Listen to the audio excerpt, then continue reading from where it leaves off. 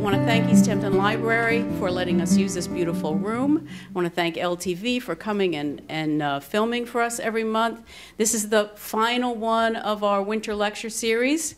The series this year has been, because of the 275th anniversary of the town of East Hampton, the English settlement in the town of East Hampton. We know there were people here before the English settlers came. So there were people here for hundreds of years, but this is the 275th anniversary of the English settlement of East Hampton. 370th, I'm sorry, 375th. I'm so old now, I can't remember anything. Just a couple notes I wanted to make after the thank yous. I want to remind everybody, if you're not already members of the East Hampton Historical Society, we value your memberships. It's the memberships of all our members. It's the money that we get from memberships that allow us to do these programs for free. So please, if you're not already a member, it's not a lot of money to join every year, and we really value your membership. The theme of this year's lecture series had to do with the people who built East Hampton. Unfortunately, there are no women mentioned, and we know what they were doing. They were busy raising the next generation, so we know what they were doing, but at some point we're going to do a whole series on the women's contributions in East Hampton. I promise you that. I also want to mention that we're always looking. We've been doing these lectures now for about 20 years, this series. So if you have an idea of something that you would like to hear about that we haven't touched on yet, something specific to the East Hampton history, please see me afterwards, or Steve. Steve is over here, our director, or Hillary over here, who's our president. See one of us and give us a suggestion, because we're always looking every year. Hugh and I sit down together and try to come up with a theme for the year. We'd love to hear your ideas. Now, tonight's lecture is, we've already heard about blacksmiths, we've heard about millers, we've heard about whalers. Tonight we're hearing about builders, architects, builders, and tools of the 19th and 20th century. Hugh King and Evan Thomas have both been very generous over the years to do lectures for us. Everybody knows Hugh. Hugh's one of our town treasures. I was going to say national treasure, but I don't know if you go quite that far. But he's one of our local treasures here in East Hampton.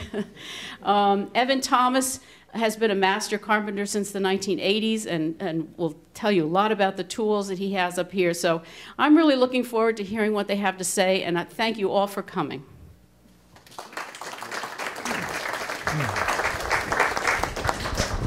Well, thank you for coming. That's it.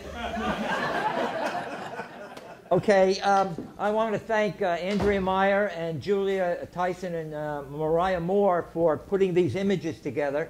And of course, I want to thank Scott. He's going to be here when I mess up the thing that moves the pictures. But tonight's lecture could not be done without this book, East Hampton's Heritage, edited by Robert Hefner, with essays by Clay Lancaster and Robert A.M. Stern. In this book, Bob has documented 34 builders and 56 architects. So I think by 11:30, we should be through most of the book, okay? Bob's next lecture, by the way, will be making all the corrections from what I've said tonight.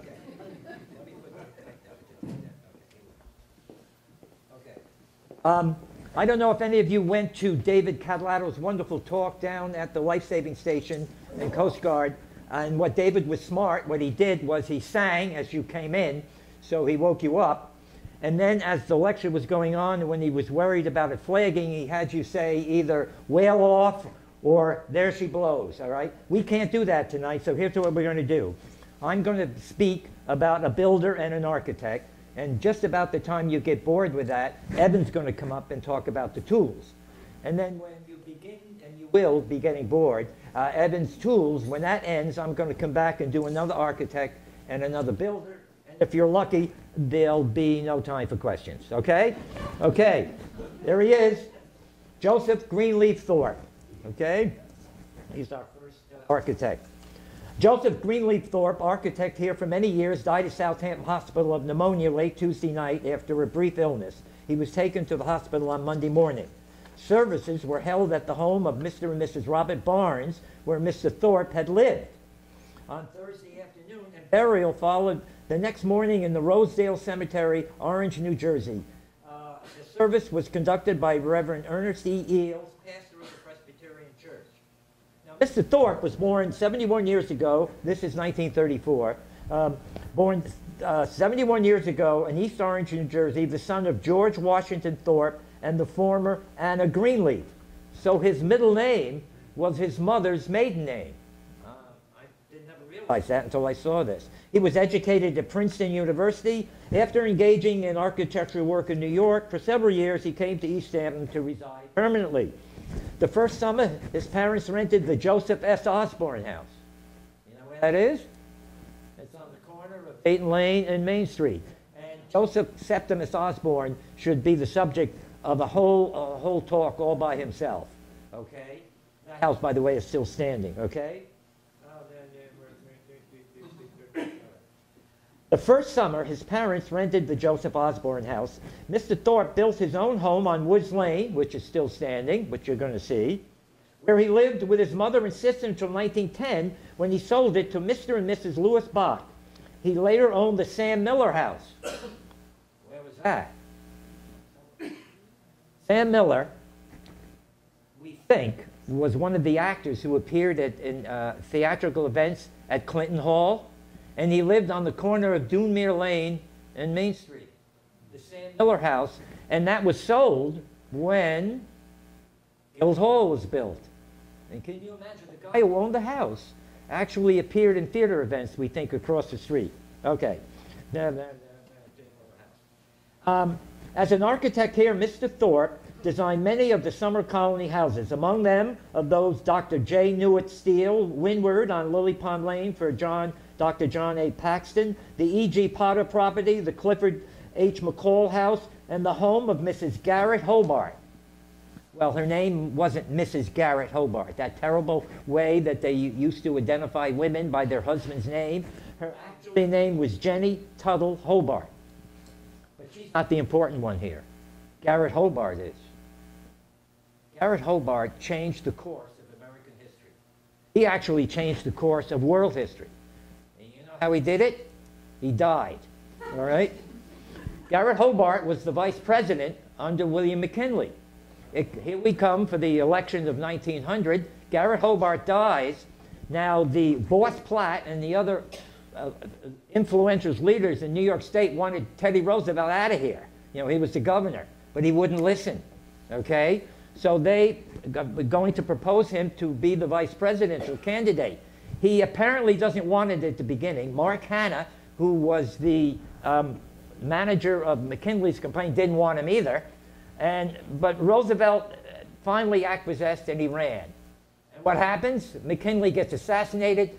Now Teddy Roosevelt's president of the United States. And that's all because of Garrett Hobart. All right. He also designed the home of Dr. Dudley Roberts. Now, Dudley Roberts did many great things, but the big thing he did, we're taking care of it right now. In 1946, when they were going to tear down, they were tearing down the Dominy House, he went down there and got the clock shop and the carpenter shop, brought it up to his property on Further Lane. And then later on, he tried to give it to the Historical Society.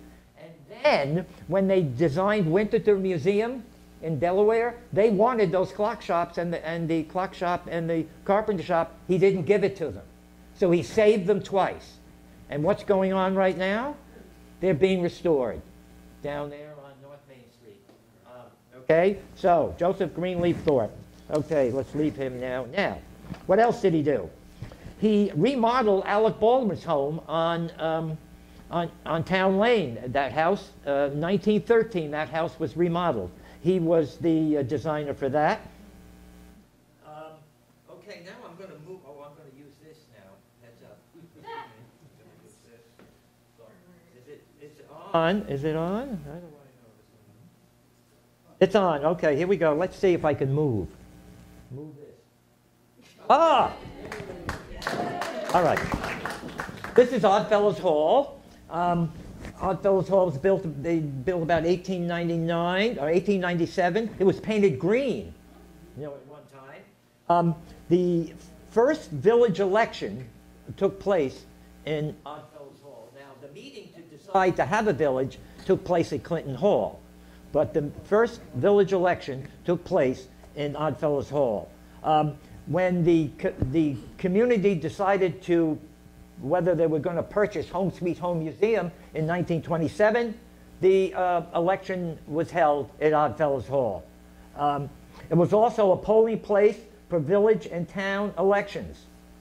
And it was a primary school at one time. And now, in 1922, they had a vote in East Hampton whether they were going to build a new school, which I'm going to get to later. That vote took place in Oddfellows Hall. And then between Evan Frankel and Deborah Perry wound up owning Oddfellows Hall at one time. And then Gordon Peavy was on the top floor with his ballet and exercise class. Don't take it. It was awful. He was so tough. All right. And then one day, Loretta and I were in there. She was visiting Deborah, and Blanche Wiesencook was in Oddfellows Hall. She wrote the definitive biography of Eleanor Roosevelt, one of the definitive biographies. And Deborah, I think, was helping her. Okay? All right. Now we're going to move ahead. You ready? Ooh, there it is. Miller Papendiak Poorhouse.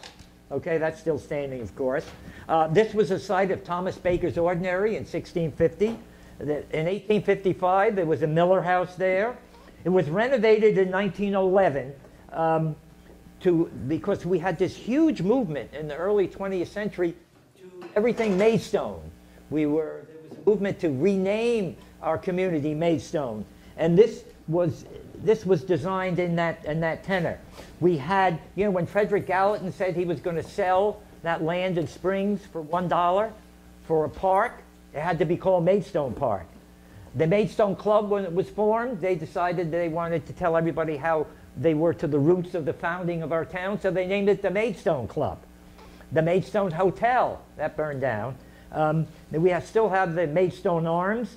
And then the wedding of Eleanor Papendiak to William Thorpe took place here, and they had this big, I can't think of the word, it was like a path that went from that house all the way over to St. Luke's Church.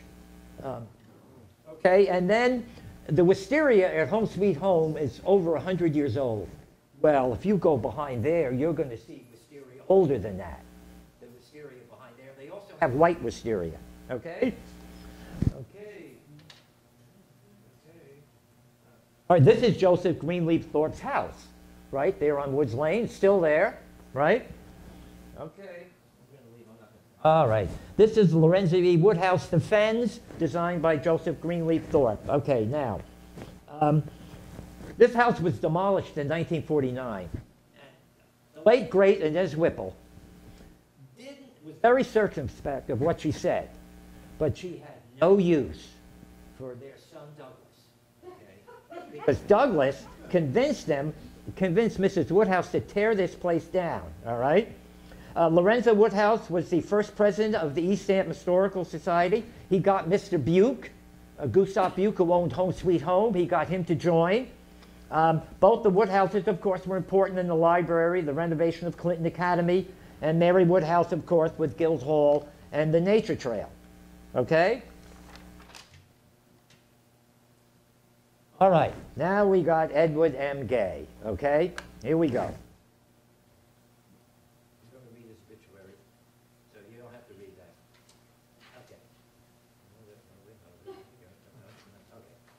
Edward Michael Gay, highly respected resident of this village, died at his residence on Hunting Lane on Tuesday morning after being in poor health for about a year. He was 63 years of age, having been born in East Hampton on August 20th, 1870. He was the son of Michael and Anne Reed Gray. His illness forced his retirement from active business. This is 1933, by the way. His illness forced his retirement for active business several months ago, but in spite of his poor health, he managed to drive around to view his work, which his employees were doing. He was able to take daily rides up until a short time.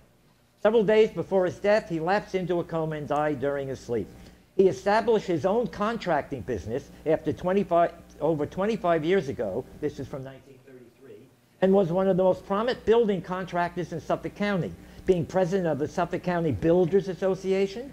His contracting firm built some of the largest summer colony houses in East Hampton. There During one building season, he built the new homes of Frederick Cody, Grantland Rice, and the late Ring Lardner. A man of sound business judgment and whose integrity was the highest, Mr. Gay occupied many positions of trust in the business world. He was president of the Hampton's Hotel Corporation and the director of the Osborne Trust Company and the Home Water Company. Mr. Gray will be greatly missed by his wide circle of friends. As a businessman of long standing, he was always ready to willing to do his part. He was a member of the village board, having been served from October 30th, 1920, when the village was incorporated, and re-elected several times, serving until June 27. He was one of the directors of the Neighborhood Association. By the way, the Neighborhood Association was the one who gave Herrick Park to the village. Herrick Park belongs to the village, not to school, as we all thought growing up. Okay. He was a former member of the East Hampton Lions Club and the East Hampton Businessmen's Club.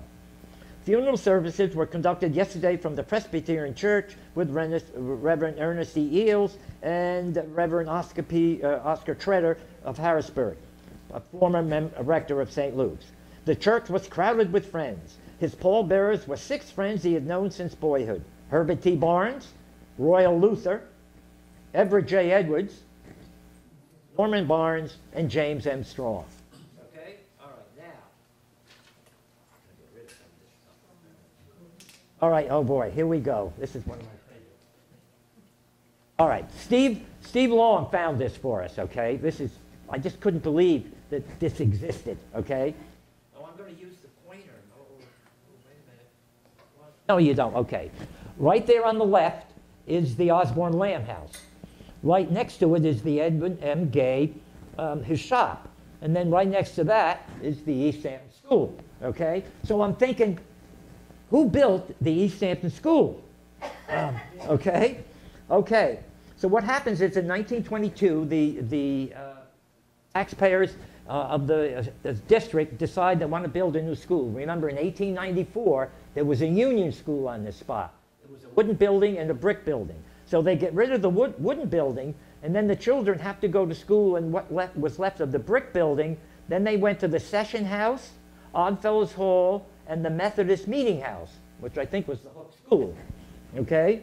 The bids were not to exceed $250,000. Now, the bidding there were 5 bidders, and 4 of them were from out of our town. Okay? So all the bids came in too much. So they decided, well, maybe we should have a meeting and decide if we're going to spend more money than the 250. We're going to ask for $50,000 more. Listen to this meeting. Here we go. The proposition to raise an additional amount of $50,000 for the new school building was defeated Saturday night at Oddfellows Hall by the small majority of 8. The vote was not taken until the question had been discussed at some length, both pro and con. The opposition developed from 2 sources. One of them, the largest delegation of summer cottagers ever registered here at public meeting, summer people, and local residents. 2 of the local residents who were against it was Samuel A. Gregory. He actually became the mayor of the village of East Hampton, and Dr. F.K. Hollister. You'll hear more about him. Many votes, it believed, were gained for the opposition because statements of the speakers were left practically unrefuted. One of the summer residents, when talked with a few days later about the proposition, stated that she had been told that the school was going to be completed and it would cost $400,000. Guess what? Misinformation, alternative facts. Sound familiar? Mm-hmm. Okay. The matter of a different site for the proposed building was brought up several times. The principal objection to the old site, it seemed, on account of the traffic. This is 1923. What, the traffic on Newtown Lane? Okay, and then people got mad because they didn't take the offer of Vitals. The Vitals had some land that they offered, but it couldn't have been across the street. That wouldn't have made any difference. Okay? So that got turned down, and who got to bid to build the house? Edward M. Gay. Thank heaven. He was right next door. Okay? Okay, now this building. Okay, hold it. Okay. The other thing about the school is the gymnasium. Okay? And the school. I don't know, how many of you went to East Hampton High School, right? Right. The gymnasium. On one end was the stage. Now, you got to remember this for later, okay? And on the other end, behind the basket, there was room for seats and for chairs, okay? Now, remember that. It's coming up later. Okay. Okay, now we've got to hear about Marvin Conklin. Okay, you ready? E. Marvin Conklin of East Hampton died at Southampton Hospital. Mr. Conklin was born in 1898 at Bridgehampton. The family moved to East Hampton after World War I. Mr. Conklin served with the infantry in France during the war and was a past commander of the American Legion post here. He also served with the Army Engineers in World War II. He worked as a carpenter till he fell from a roof and broke his hip. After that, he served as a superintendent for many years for his uncle, the late Edwin M. Gay, a contractor. So after Gay dies, Conklin builds a little store. And that store was right next to the school. Danny Talmadge told me it was the driveway, where the driveway of the middle school is now. I never got to go there because you came from Amagansett, and the bus pulled you in, and you had to go to school. So I never ate there. I don't know. Was it any good? Probably not. Okay. All righty. Now we're moving ahead. Let's go to the next place. All right, the George W. Sherman House. Okay? Okay. George Sherman was a lawyer in the firm of Charles Evan Hughes. And the reason I'm telling you this is because in 1916, at the 4th of July parade, Charles Evan Hughes is running for president. And he shows up in East Hampton, and he gives a speech on Mill Hill. You know, where that tree is at the end of Mill Hill Lane. He gave a speech. I said, well, how did he get here to East Hampton? I think because George Sherman may have invited him to give a speech here. Okay? Okay. But George Sherman's not really important, but his brother Jacob is. Brother Jacob was appointed, you ready? After the Spanish-American War, we've kicked Spain out of Cuba, and then we've kicked them out of the Philippines. Okay? But the Philippines had an insurgent of about 30,000 people who were fighting the Spanish. So the United States decided, well, they're not really ready for independence yet, so let's send a commission down there. And Jacob Gould Sherman was appointed the head of that commission. And he made so many recommendations, basically saying, we have to let the Philippines, you know, decide for themselves. He was ignored, so he quit. And then the United States was fighting these insurgents for quite a time, okay? Okay, now, this house was purchased by Jackie Kennedy Onassis' grandparents, Major John Verno Bouvier Jr. It was called La Sada, meaning place of peace. Included on the grounds were a stable, tack room, jumping rink, and a paddock. Jackie played here until she was about 12. And she also lived at Rowdy Hall, right? Well, right behind this place is the East Hampton Riding Club, I think. And, of course, she rode over there, too. Okay? Okay. Or this is John E. Helmhouse. I couldn't find out a lot about him. He was an engineer. His parents were born in Germany. And according to the 1920 census, he could read and write. That's it. Okay. Here's a big mistake. Okay, watch this one. Wallace Reed House. All right. Wallace Reed was an early silent film star.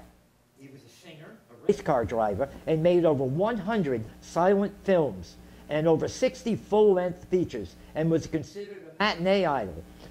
He tried to qualify for the Indianapolis 500. It appeared, and if you look in the Star, in advertisements for the Edwards Theater, not the one that was built in 26, but the other one, he's appearing in shorts here in East Hampton, okay? He was injured in a train wreck and became addicted to morphine. Unfortunately, that's not the Wallace Reed who built this house. Wallace Reed was a member of the Maidstone Club. He had a long career in insurance. He owned his own insurance company. He attended City College, was a former trustee of the Franklin Savings Bank. He was a member of the Maidstone Club, the New York Yacht Club, the Grolier Club, the Union Club, and everything else, Devontown Association. So he was a joiner, okay? All right, and the last one I'm going to talk about. No, the last two, sorry, one more. All right, Robert Appleton. Okay, Robert Appleton.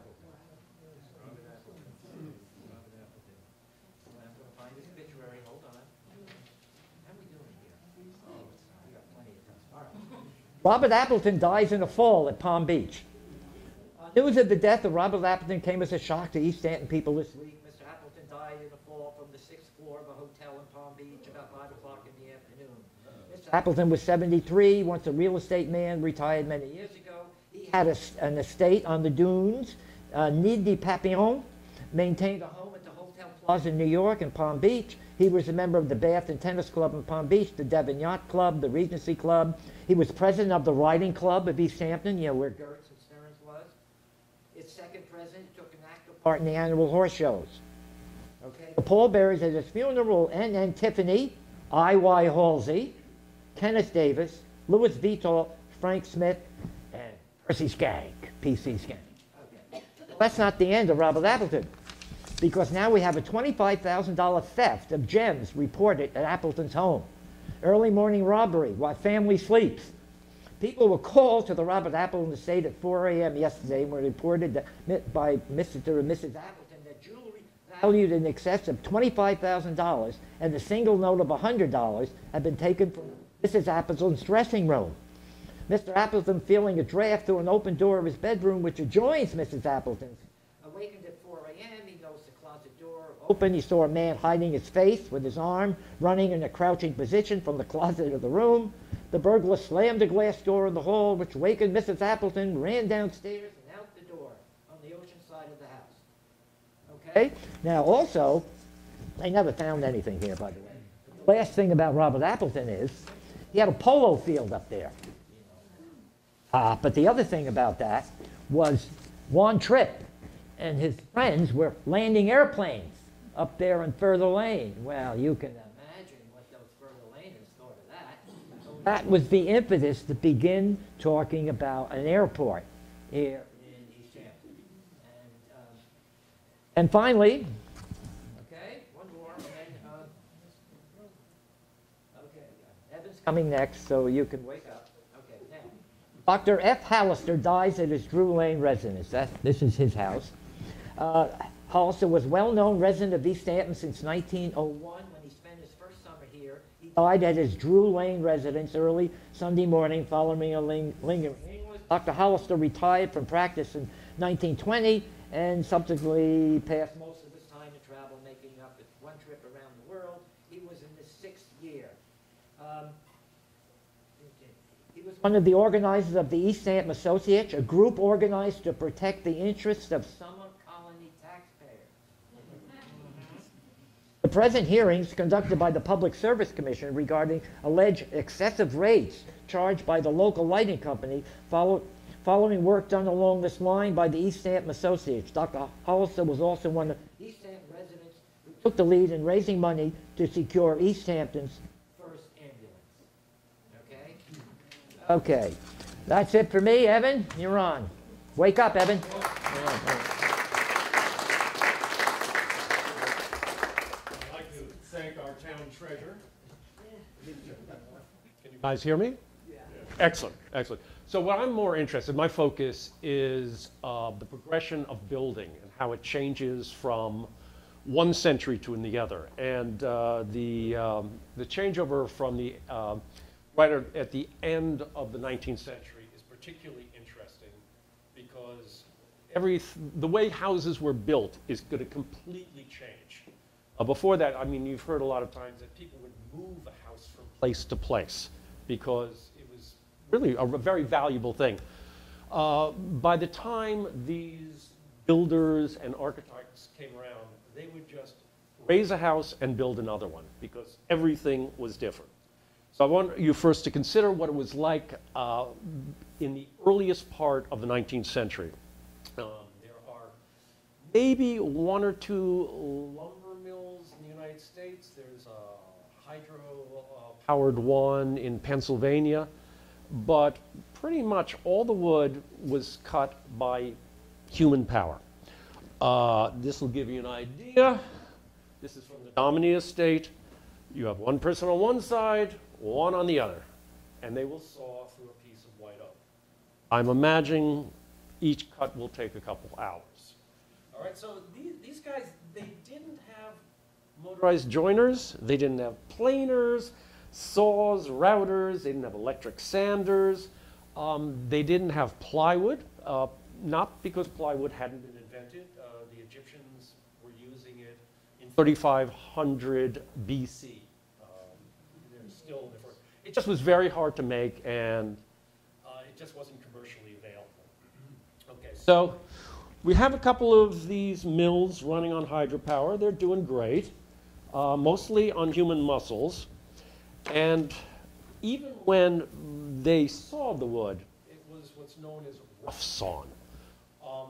Woodworking is a very tactile thing, so I'm going to let you guys handle things, just hand them back and then hand them on the other side. So this is rough sawn lumber. This is what it looks like, what it feels like. And this is close to what they would get. But they wanted it to look like this. So just pass them around, take your time. They're unbreakable. Okay, so how do you get your lumber, which is, you know, we've all seen rough-hewn lumber, how do you get that into a finished product?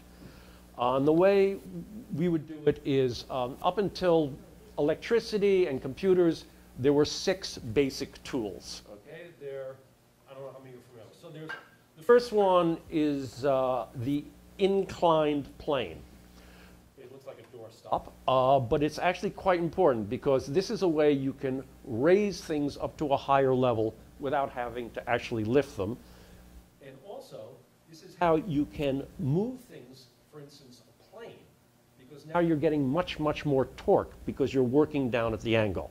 So this is our first most important, and keep in mind, these tools have been around before 350 BC. All right, so if you take an inclined plane and then you add a wedge to it. So the wedge is your second basic tool. It's basically just a piece of metal which has been sharpened, ground on a whetstone to an angle. Very, very simple. Now, once you grind it on a whetstone, grind it on a grindstone and then hone it on a whetstone, it becomes sharp enough that you can actually start just with a hammer tapping into the hardest of woods. You can take any piece of metal. You can get a machine, and I can make a mortise with this square piece of wood, but it's going to take about 10,000 pounds of pressure. All I have to do is to sharpen one of these babies up, and I can actually tap it with a hammer, and it will cut right into a piece of the heaviest wood. So that's our second most important one that we have around. Okay, so now the important thing about the wedge is it has a lot of uses because you make shingles out of it, tapping them out of the thing. You can use it, in this case, as a smoothing plane, and it's invaluable for making mortise and tenon because most of our older houses are mortise and tenon. That's also how they were strong enough to be able to be moved around. All right, so then we have number 3, very important. The third basic tool is the screw. The screw was actually first used in Egyptian times for irrigation. It was actually used for pulling up water. But we use it for everything from all drill bits are screws. What else is a screw? Another good example of a screw, which is here, all our clamps, early clamps, are screws. And without clamps, we can't glue anything together. We have a saying in the woodworking business that there's very little that 2,000 pounds of pressure won't cure. So there are 3 other basic tools. They're probably the most important one, which is the wheel and axle. You will find builders using that mainly for transport, but also even a simple wood lathe with a hand-powered wood lathe would use that. And also a pulley, which obviously increases the amount of man or animal power by depending on how many pulleys you actually have. So these are the basic ones. Oh, and the last one, of course, is the lever. The lever is, well, if you've ever taken a nail out of a piece of wood, but even the fact of hammering is actually almost a sense of the lever. So these are the tools you have. This is basically your woodworking shop. You know, you can think, if you want to, I'm not going to bore you with it, that everything is based on these 6 tools. But they have drawbacks, these tools. I mean, the first one, of course, is that almost all of them are run by human power. So they're limited by the power of 1, 2, 3, 4 men. The other thing is, in the case of these tools, they take a long time to master. They take a long time to build. I mean, if you're going to build, let's say, if you're going to do mortise and tenon, you've got to be really good. These are back saws. You have to be really good at cutting the shoulders on a saw. You have to be very good. So it took a lot of time to learn these things. And, you know, these are not easy to sharpen, and they have to be sharpened. These are not easy to keep tuned up. This is interesting enough. This is my go-to everyday plane. It's actually an antique plane from the 20s. It's no different than the plane, the 1920s. It's no different than the planes people would have 50 years earlier. It's very simple. You just have to know how to take care of them, but it's not easy taking care of them. And this is just for making stuff square. Now, what if someone gets this wild, crazy idea that they're going to make moldings or something decorative? And to give an example of, I want you to think of how many planes are in a shop. So you got a long plane. I was going to bring it in, but it's just too heavy, which is a joining plane. It's for making the wood straight enough that you can glue it together. Then you have a jack plane for removing stock and taking the cup out of board. And then you get the molding planes, the rabbeting planes. So I'll just throw these out.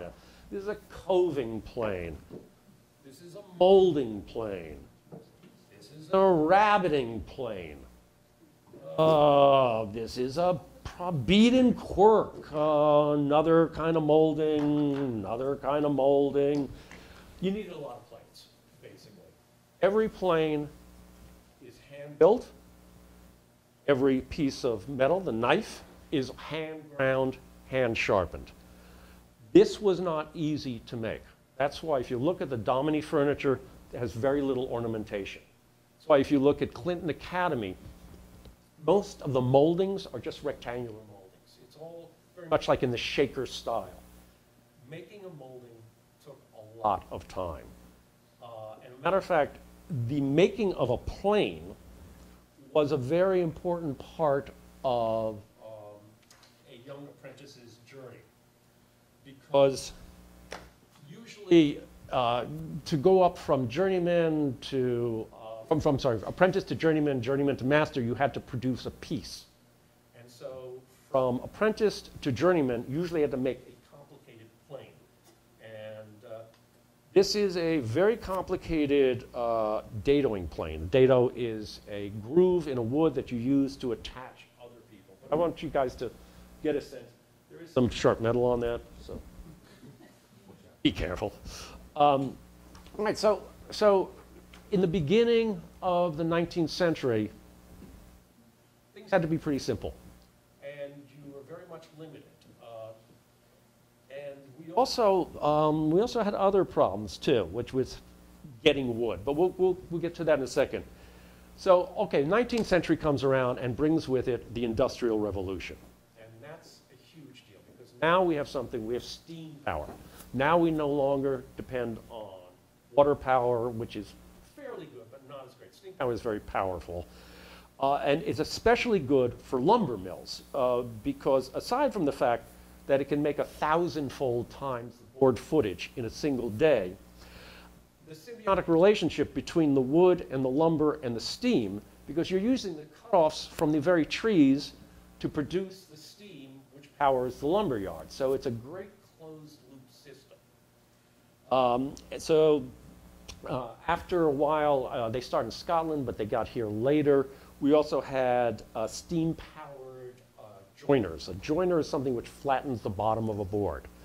And then steam-powered planers, which flattens the top after the bottom.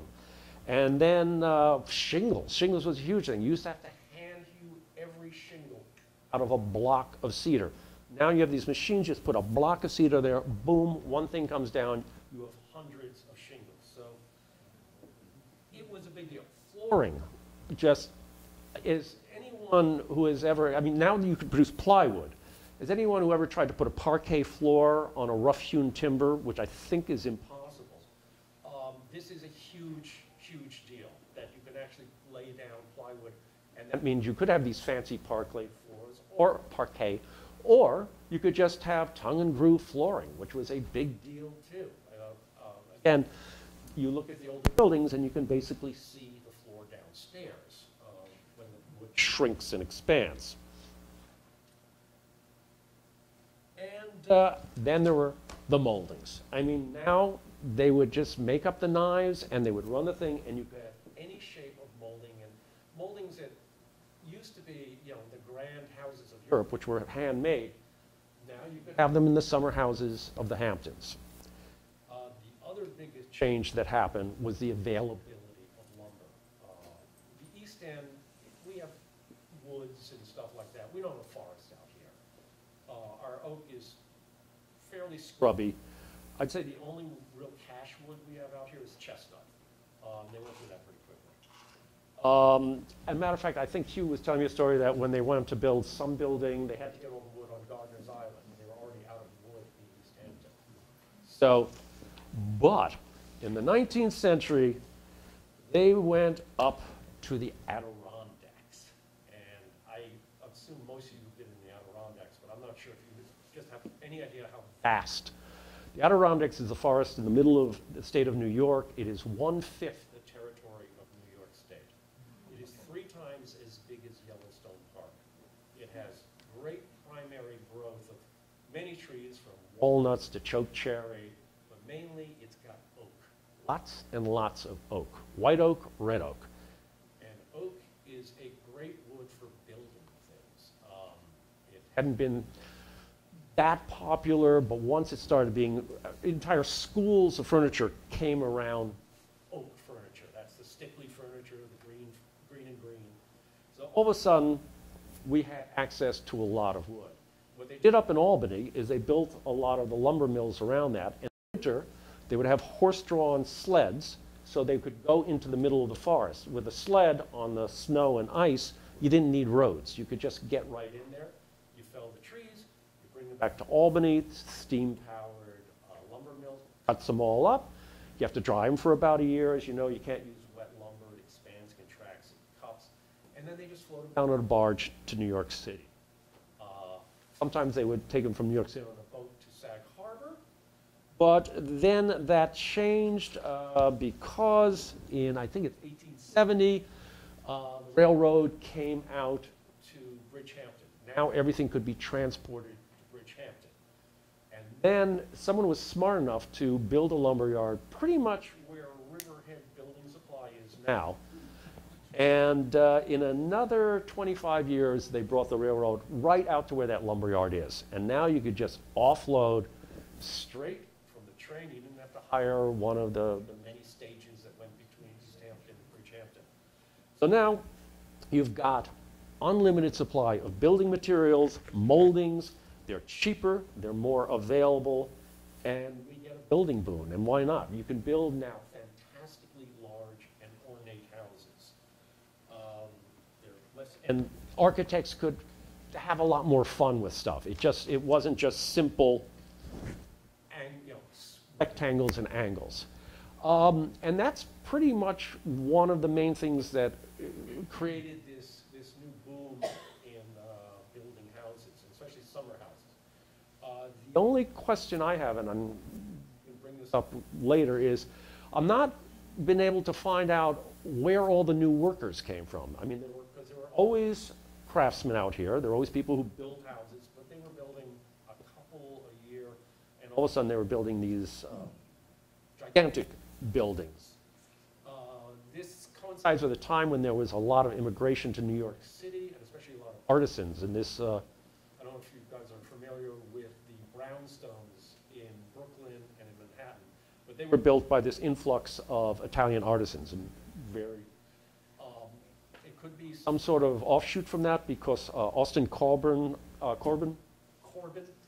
used a lot of Italian labor to build the tracks for the LIRR. Perhaps some of these people decide to stick around.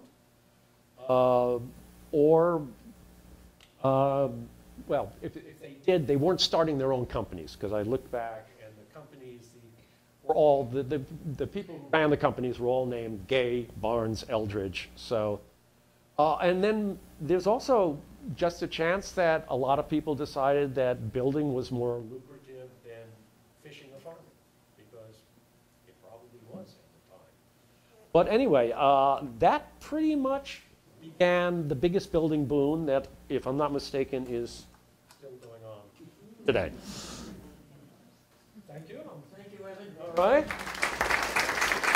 Okay, I didn't. I forgot to tell you this. Edward M. Gay built the spring school, the 1931 school.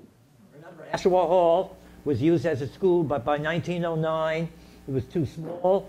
So one of the people I'm going to talk about next, George Eldridge, built a wooden school on School Street.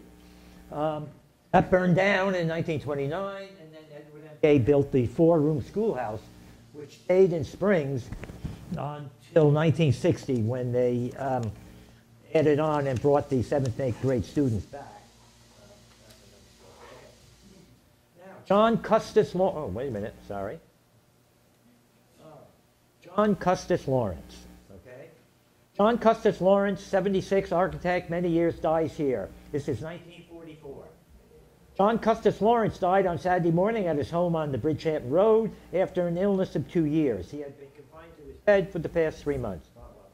Mr. Lawrence was born November 22nd, 1867 at First House in Montauk, the son of Captain John B. and Nancy Edwards Lawrence. His father was shipwrecked at Amagansett in bitter winter weather. The parents of his future wife cared for him till he recovered from the shock of the experience. Captain Lawrence became keeper of one of the first 3 historic houses in Montauk, around which cattle from eastern Long Island were driven annually. He was also the first life-saving station keeper on Hither Plain, Montauk. First house burned to the ground some years ago. Well, it burned down around 1909. Some years ago. John Lawrence went to sea at the age of 14 on yachts and fishing vessels for several years. Then he came to East Hampton and learned the carpenter's trade with George Eldridge, who we're going to talk about next. Here he went to Connecticut to learn about the stair building trade and studied architecture, returning to East Hampton to live about 50 years. 45 years ago, he began practice the profession here. He designed the hand building in 1900 and had his office there until the late 1930s above what was then the East Hampton Star office. We're going to talk about that in a minute. Leaving there, his office was above E.M. Gay's shop on Newtown Lane. Okay? A great many of East Hampton's large summer houses were designed by Custis Lawrence. Okay? Now, George Hand. The Hand building is right next door to the Lyman Beecher house. That's the Hand building. It says 1908, I think, at the time. Well, who was George Hand? George Hand, one of the most highly respected residents in the East Hampton lost one of the most highly respected residents in the death of George H. Hand a week ago Wednesday. Mr. Hand was born June 25th, 1857 in this village and was the son of George and Eliza Abigail Hand, also lifelong residents of East Hampton. Mr. Hand was born in what was at the time the home of Dr. Lyman Beecher. He received his early education in the local district school and later at Clinton Academy. For a time, he received instructions at Miss Swarthwood's private school in this village. I had no idea where that is. We got to find out where Miss Swarthwood's had her school. Completing his education in East Hampton, he attended Eastman's Business College. One of Mr. Hand's early business ventures was buying the drugstore of a Mr. Barber. He formed a partnership with Dr. Edward Osborne, and together they conducted the business for several years under the name of Osborne and Hand. They later sold the business to W.F. Munchmore, who then sold it to W.F. White. And White's pharmacy is still there, okay? No, it's the apothecary now, so they can charge more. Mr. Hand made many friends in this community and was all over the county when he engaged in potato potato burying and Delton Fertilizers. In the year 1905, he erected a business block, which is known as the Hand Block. That's the Hand building next to the village headquarters.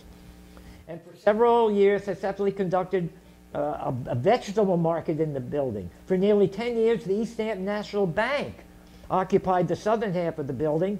Other tenants called the East Hampton Star was there at one time. And the East Hampton Electric Light Company, Newt Tiffany, John Custis Lawrence, Harry Stevens, the lawyer, and J.G. Thorpe, architect. Okay, so that's George Hand. Now, well, what did he build? Well, let's see. We're leaving him, right? Oh, he designed that's the Hand building. I just told you about that. Sorry. Okay, there it is. E.J. Edwards Drugstore, right? Edward Edwards had the structure built in 1901 by George Eldridge to house his pharmacy. The design was influenced by Renwick's addition to Clinton Academy in 1886. Eldridge and Lawrence designed the building. The interior furnishings designed by Lawrence included a ceiling of opal glass of a green shade laid in panels and a white mosaic tile. They're still there. The other place that had this green ceiling was Kelly's Liquor Store up the street. Now it's the famous historic landmark something. I know it's next to. Okay. In 1906, the rear of the building was extended to provide room for the East Hampton's first central telephone office. Stockbroach office was on the top floor. What's the Star's phone number? 0002. Who's got 001? Barbara. The Strongs. And Helen wanted it, but she never got it. Okay, all right, here we go. Okay, now E.J. Edwards sold his business to Casper Rowe, Rowe's Pharmacy. Okay? Now, all right, see, if you look at the design, you see that design, and then you look at Renwick's Clinton Hall, you see, that's why it looks the way it does, the Star office. They copied that. Okay. Okay, the Lorenzo E. Woodhouse Bungalow. Okay. Lorenzo and Mary Woodhouse Bungalow, it's in 1916. This building was probably for the landscape architect for her gardens. It's at the back end of her property, and one needed the Swamp Angel to get from this house to the gardens because there was a pond there. And they used this little boat, and they called it the Swamp Angel to get to the gardens. There was also, I think, a tea house on the property. Now, the Woodhouses, this is Lorenzo E. His uncle, Lorenzo G., was here already. So Lorenzo E., they come to East Hampton after a lawsuit in Vermont. Douglas, their wonderful son, gets married to this woman. The Woodhouses don't think that she's appropriate for him, and so they get a divorce. She sues the Woodhouses and wins a $125,000 award. And then they move to East Hampton, okay? Lorenzo Woodhouse kept a boat at 3 Mile Harbor and was the first in East Hampton to drive a Stanley steamer, okay? Now, here comes something that's not so good. They had a daughter, Marjorie Woodhouse. The Woodhouses built the playhouse in 1916 for Marjorie, and she got married there in 1921. The tragic news that Mrs. Marjorie E. Leedy, she first was married to one of the Procter & Gamble's, that ended in divorce, and then she married this guy named Leedy, okay? The tragic news that Mrs. Marjorie Leedy was drowned and her husband, Carter Randolph Leedy, was painfully injured on Wednesday when their automobile plunged 40 feet from the embankment into the Bronx River, was received with great sorrow. Now, when you go to Guildhall, there's a Marjorie Woodhouse gallery in there, and I think that's because of Marjorie. I think a lot of times the actor, they use it as a green room. I don't know what's there now. Okay. Are we ready? Now we go to Grantland Rice, okay? You know, I don't know if you remember who Grantland Rice was, but here we go.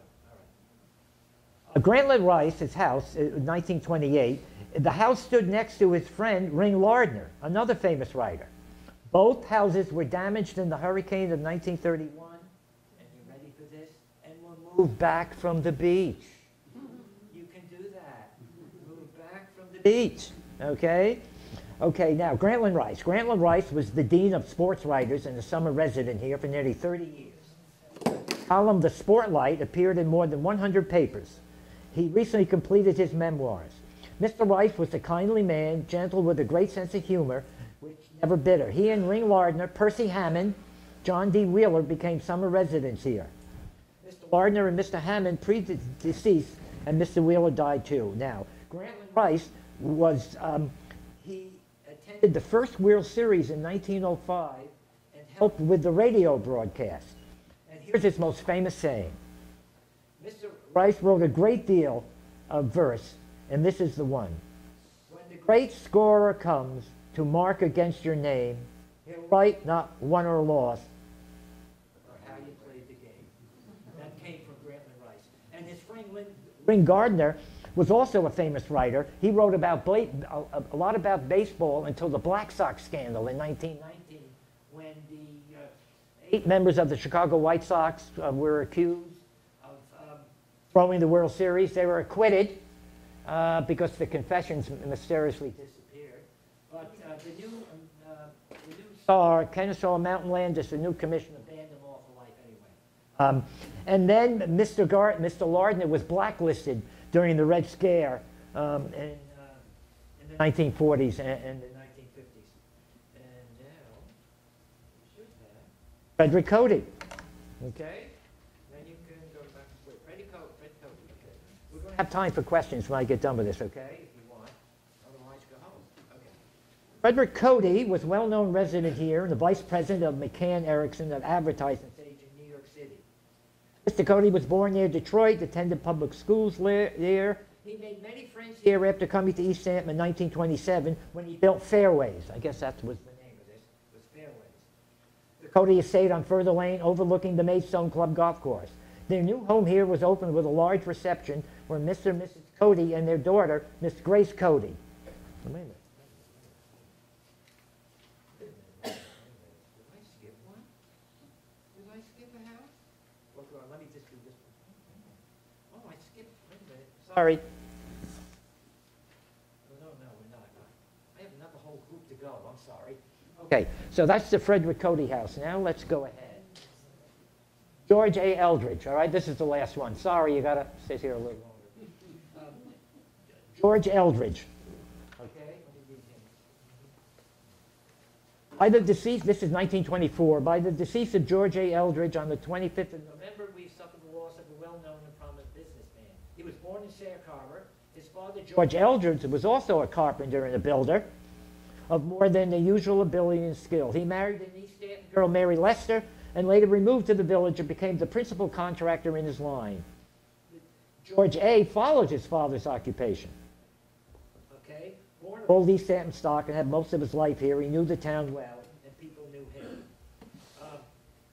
When the National Bank was established here, he became a director. When the Union School was organized, he was chosen a member of the board. He was an Odd Fellows from Odd Fellows Hall. Okay?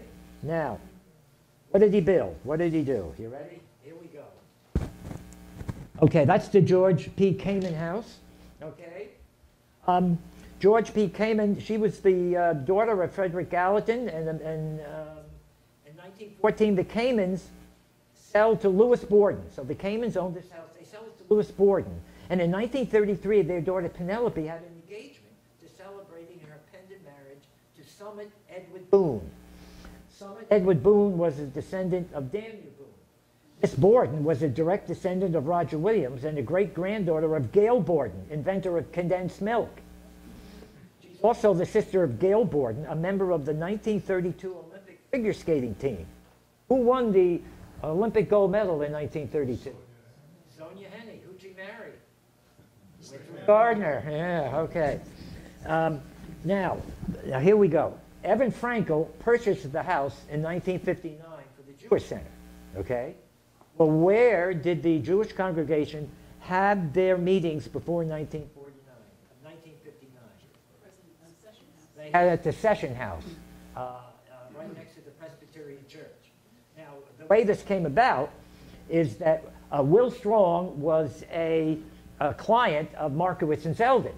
So when they wanted to find a place, they go to Will Strong, and he goes to the elders of the church. and they set it up. And they go there every Friday night. And Will Strong had the cross in the session house covered up. So when the Jewish congregation had their meeting, they didn't have to look at the cross. Then later, Dick Strong gives them a piece of vacant land in Accabonac, and they sell that. And then when the Presbyterian Church needed to raise $40,000 for the organ fund, the Jewish congregation contributed money to that. And that's how that worked. Okay? Now, Dick Strong, oh, wait a minute. At the session house, when they had their meetings, Benny Bergman brought the ark. You know who he is? Well, his mother had a clothing store down in North Main Street. When it closed, she opened up a restaurant in her house. Ma Bergman's. That's right. That's where that comes from. Okay? Now, also, in the 1930s, at Guildhall, there was a ping pong tournament. And the winner of the singles championship was Dick Strong. Okay? Now, let's go back to the East Hampton High School. Remember when I told you about the gymnasium? On one end behind the basket was the stage.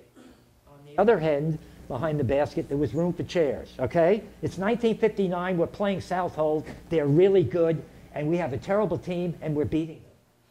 Well, we had two magical helpers, okay? First, sitting on the stage were the cheerleaders. Margie McElroy, Barbara Sess-Mikowski, Barbara Grant, Joan Ponick, Rosita Pallaby, and Sally Cook. One look at them, you're not going to make a basket, okay? But on the other end is our real secret weapon. Sitting down there at the other end are Dick Strong, Percy Skank, Big Al Cavanero, and Eddie Skank. They made so much noise yelling at the referees and the other team that the two referees, Nick Chick and Herb Goldsmith, stopped the game and told them they were going to leave if they didn't be quiet. We won the game. Okay, well, that's enough of that. Okay. Okay, now, this is another story. This is so nice when you get assigned to do a talk. You learn so much. I didn't know any of this. You ready? This is, what's this house? Grey Gardens, yes. All right, this is F. Stanhope Phillips, or Grey Gardens. Okay. Martha Bogg Phillips, not Mrs. F. Stanhope, and her husband bought the property next to the Coast Guard station in 1897 and resolved to build a house. Well, they found out that some of the property was owned by the Coast Guard, so they had to get that straightened out, okay? Her husband dies in 1901. Now remember that, okay? She sells the house to Robert Hill and his wife Anna, who brought custom-built concrete walls from Spain to build an enclosed garden. What color are they? Gray. Yes. Then they hired Ruth Bromley, the wife of Amar Embry II, to design the gardens. You know, Embry designed Guildhall and the library. Then they sell the house to Phelan and Edith Beale in 1924, and then Phelan Beale dumps Big Edie and Little Edie in the house. Okay, well, Terry Wallace is working at the Gardner Mill Cottage. He takes some people over to the cemetery, and he's showing them the Moran monument. And then there's a woman named Martha Bogg Phillips buried with the Moran. Well, how'd she get there? Well, when Martha's husband died in 1901, his brother blamed Martha for contributing to his death.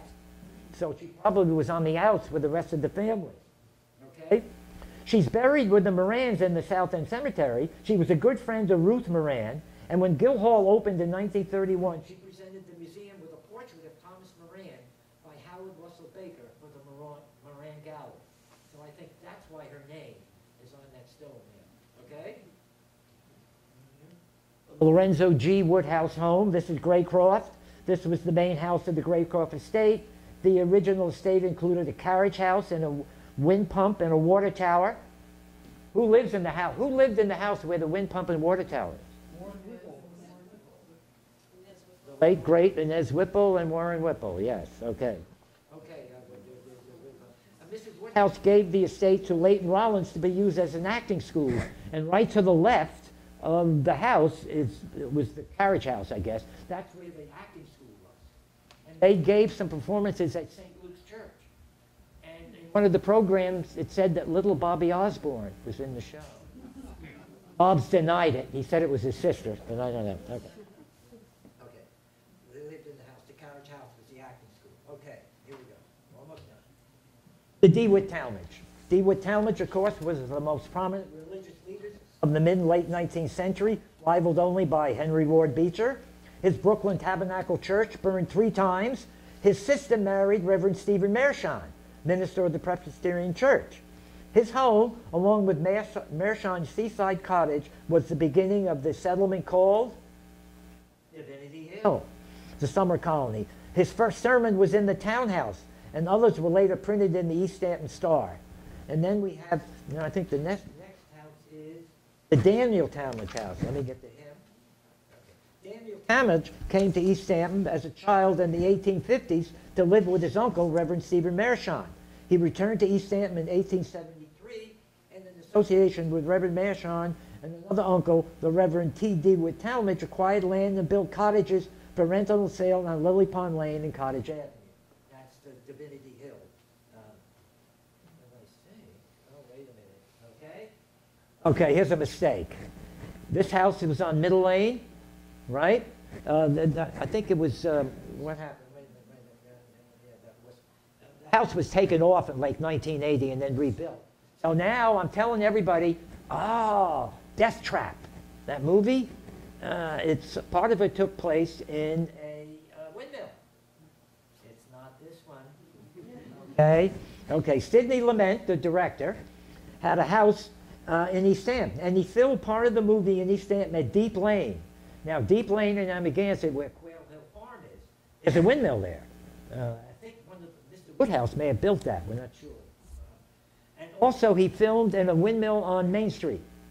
Well, that's the DeRose Cottage, which is behind the Gardner House on Main Street.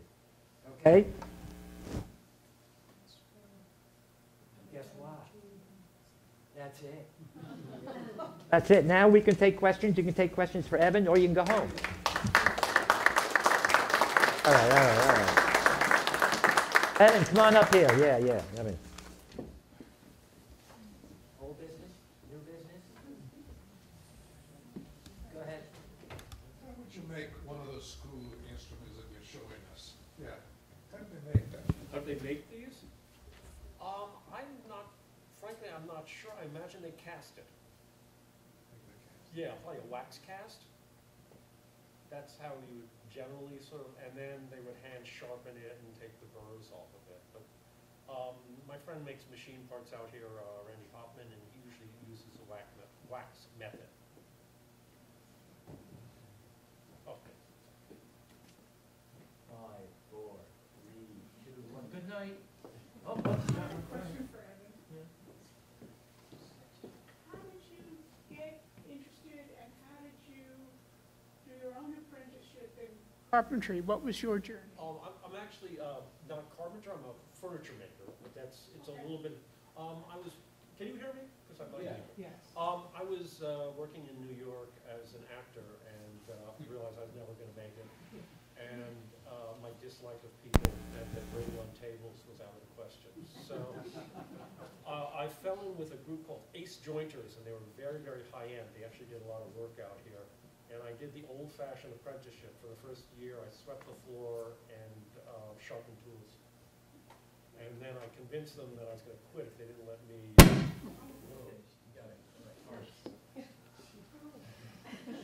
Thank you, Mr. King.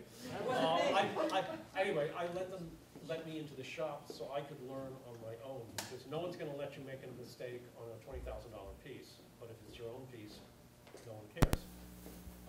And I just ended up really, really enjoying it. It's a really nice way to make a living. I'm mostly retired. I have one client now, so I work at my own pace. Sometimes he'll say, I want this, this, and this, and I'll say, well, I can get that for you by next year.